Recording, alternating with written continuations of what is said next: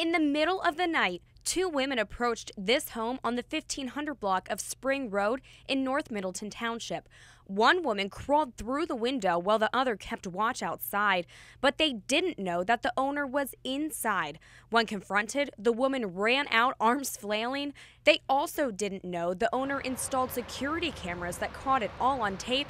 That's a growing trend. Cameras have come a long way from what they used to be. They are gaining popularity. Shearer Security Devices on Derry Street has a wide range of surveillance systems. They range from SD to HD. Many come with some convenient features. Most systems right now, if you have a high-speed internet at your home, you can actually set it up so that you can remote view your camera system from anywhere where you're at, allowing for the case if you see something odd, you may be able to catch a crime sooner than later. Any surveillance system you buy will work, but if you want this kind of quality, you'll have to pay for it. A decent surveillance system will run you at least $2,800.